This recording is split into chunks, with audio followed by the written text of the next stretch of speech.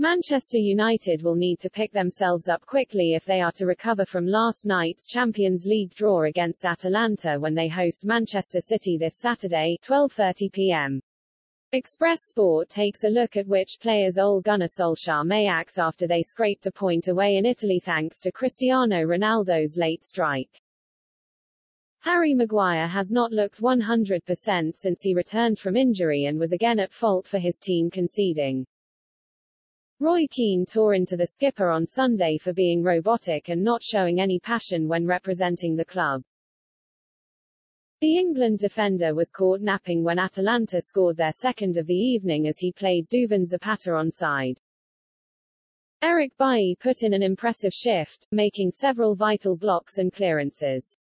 If Raphael Varane and Victor Lindelof are fit, then it could give Solskjaer a selection headache, with Maguire in the worst form of the quartet.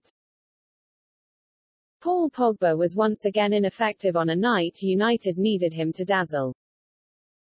Fortunately for Solskjaer, the decision has already been taken out of his hands as the midfielder is banned for the visit of Pep Guardiola's side. Pogba's red card after coming off the bench against Liverpool saw him handed a 3-match ban. Brazilian Fred is expected to return to the midfield to help shield the back five alongside Scott McTominay.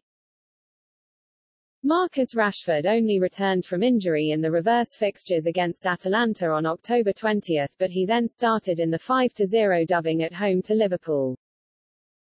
The England international sat out of United's 3-0 over Tottenham and was given more minutes in his legs against Atalanta.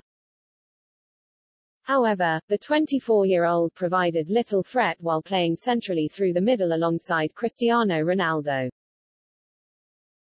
Solskjaer may revert back to the two which led the line expertly against Spurs by reinstalling Edinson Cavani.